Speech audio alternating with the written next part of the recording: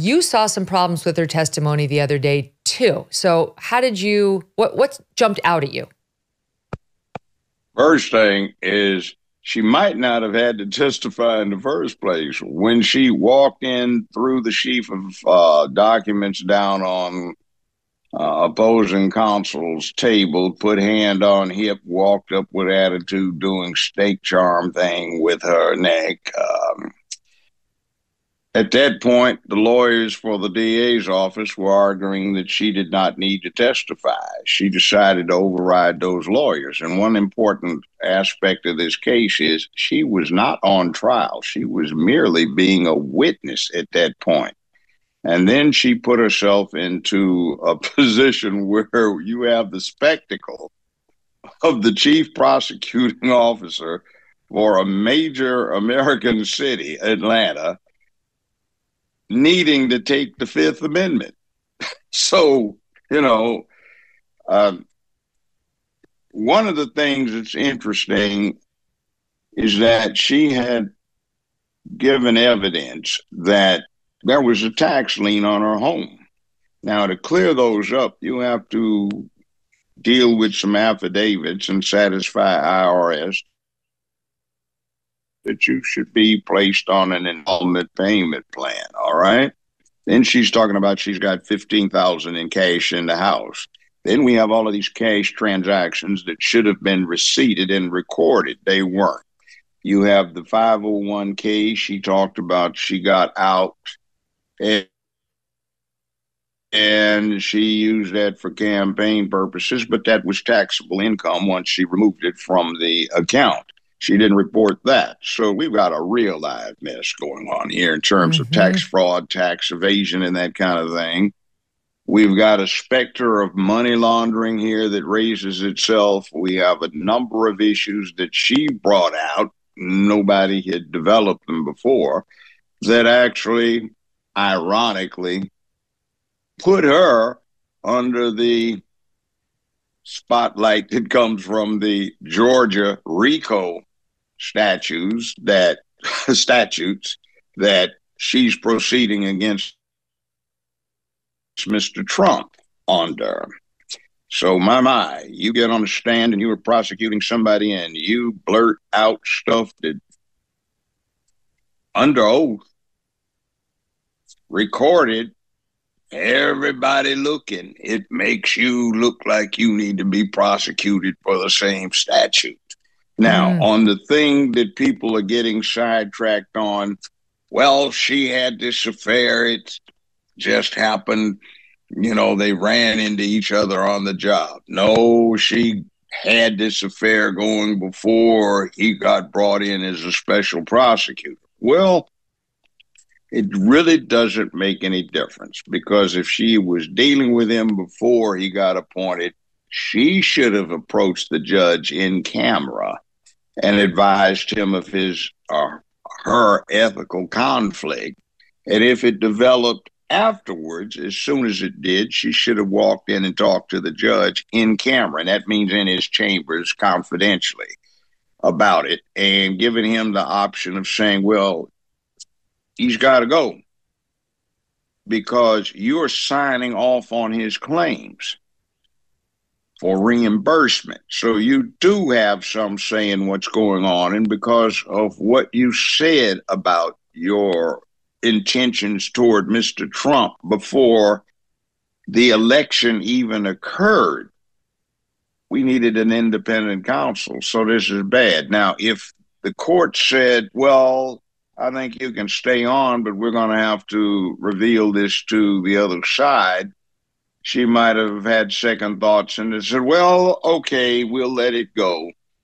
And some other DA's office can come in and go through all of the changes relative to this case. But I want to have it so badly, I'm just got my hooks in it. I'm not going to let it go. I don't tell. So either way, if it started before he got on as special prosecutor or it started after he was already on, the affair I'm talking about, it's bad because she should have brought it to the court's attention. It's a very good point. Let me just stop you there, just to organize the thoughts for the audience. I'll take them in reverse order. That's a very good point about how she should have gone to this judge once the affair started, by her own admission. You know, we have reason to believe it started long before she hired him. But let's say they're right that it happened in 2022 after she brought him on board. No question at that point, she was paying him well above what the other prosecutors were making that she had brought in. And she was certainly paying him well above what any prosecutor in her DA's office was making. So by any measure, more than people who worked as DAs under her were making. And she was enjoying the fruits of that labor. There's no question they were taking trips together. He was footing the bill. She now says she was reimbursing him, but there are no receipts. But your point is, she had an obligation to go to the judge at that point and say, I've brought in this person. I am now in a romantic sexual relationship with this person who is getting paid above market versus my own DAs and versus the other two prosecutors who I've brought in. And it has the potential to look at least like a conflict of interest for me. And judge, it's up to you whether I should withdraw from this case or what should happen from this case. She had an obligation to bring it to the court's attention. All right, exactly. Nobody had to ask her. Under the canons of ethics, she had a need to come in and advise. Now, here's the other thing, too. She signs off on this, and you have to get a perspective for the exorbitant amount of money he was being compensated for. This case has not even been set for trial, but he already been paid roughly twice what the Attorney General of the United States of America gets paid per year for handling all of the business of the country. He has been paid so far more than what the President of the United States gets paid per year. So keep that into context. You multiply, well, don't multiply, but if you add up all of what the other prosecutors have submitted as a bill, it isn't even a third of what he's been compensated so far. And this thing has not even had any hearings on it, in essence, that are of significance. So we've got a potentially enormous bill that the state of Georgia, the county of Fulton, that means Atlanta, the people that live there are going to have to foot, because look, out of the same fund, you have to pay other attorneys who've been appointed when there's a conflict, and say the public defender's office cannot be appointed. And see, you have to keep in context, she is not on trial at this point, though she might wind up in that condition. But this is a hearing to determine whether or not the Fulton County DA's office is removed from the case and another office is appointed. Now, the practical matter that everybody in America is concerned with is this going to go to trial or be set for trial before the election or after the election? If before, then you tie up a candidate who is the favored candidate for a lot of people in this country, and you disrupt his ability to campaign, which is kind of out there. Somebody, New York here, another New York, somebody, Florida, is trying to get into, oh, wowee whoopee, I'm going to take over for the country and save it, and I'm going to take this guy out so the rest of them don't have to be tempted to vote for him, which is kind of crazy. One or two or three or five people try to override 640 million people. It's kind of strange. So that's not right. But the other thing is if another district attorney's office gets involved, they may say same thing that happened with her. HUR, the special counsel for the U.S. Attorney's Office or the Attorney General, and say, well, under the circumstances, we decline to prosecute. Now, you may not need a special prosecutor if you bring in another office. That would save a lot of money and expedite the matter. And I'm sure that entity would say, we need the time to get up to speed. Sure, how long you need? So that's after the election. So for some reason, I saw one of the dumbest things I've ever seen a lawyer do, which is this person came in And instead of acting like you see CSI and all of this stuff that people have looked at for the last 50 years, where the district attorney, the staff is learned and efficient, and the boss is really heavyweight. He knows how to, or she knows how to get things done. She admonishes her staff about you've crossed the line. We have somebody that came across like maybe a high school graduate, no insult, down in the hood, sitting in a beauty salon, running her mouth off.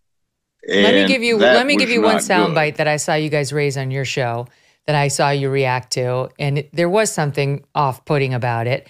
She was asked, Fani Willis, about the fact that, first of all, she had a $4,600 tax lien against her, and she was giving him allegedly all these cash reimbursements. At the time, this $4,600 tax lien is looming over her. So Ashley Merchant was asking her about it and asking, well, here's what happened. And you reacted to this on your show in SOT 5. Watch. You had a tax lien in 2022, $4,600. If you say I did. And you did not use this cash that you had to reimburse Mr. Wade to pay that off, correct? No. Okay. I went shopping too when I didn't pay it off. I mean, it's basically screw you. I'll do what I want with my money, no matter how in debt I am. Well, I had a former first cousin-in-law who was a chief IRS criminal investigator, and she said that she often had her staff watch these things to pick up clues that they should investigate. So I'm sure somebody was listening, and somebody is feverishly trying to get a promotion, raise, or whatever it is. Look, this is what came. Oh, we got that too. Well, who's going to be on the team to investigate it? Now, I just happen to have a friend, Wesley Snipes, and I participated in the proceedings against him. Oh. He got 3 years in a federal penitentiary, not for tax fraud, not for tax evasion. IRS testified that he'd overpaid his taxes by $250,000 and had a refund check for him waiting there in court. Now, the interesting thing is what he did 3 years for is failure to file a complete set of returns. So this not only is not a incomplete set of return filings, it is no filings at all. And she was in private practice, so I assume she had to deal with taxes at some point, and we have no documentation, no receipting. We've got cash transactions that need to be reported. We've got problems here in that the state of Georgia demands a little bit more when it comes down to reporting how the taxpayers' money got used. So what did you do here? Discover a holistic wellness solution with Bond Charge, a brand dedicated to optimizing every aspect of your life. Grounded in science and inspired by nature, their evidence-based products cover a broad spectrum of premium wellness items. From enhancing sleep and performance to boosting energy, accelerating recovery, and balancing hormones, Bond Charge offers a diverse range of benefits. Consider the infrared sauna blanket from Bond Charge that they say can burn extra calories and detoxify. This innovative blanket elevates your heart rate, simulating the effects of physical exercise. Bond Charge says sweating during the process helps eliminate heavy metals and toxins from your body. Setting it up takes less than a minute, and it rapidly heats up for a quick and convenient experience. For a limited time, save 15% by visiting bondcharge.com/MK and use the coupon code MK. That's BONCHARGE.com/MK and use that coupon code MK to save yourself 15% off your order. Hey, thanks so much for watching. If you like what you just saw, hit the subscribe button for more clips and full episodes.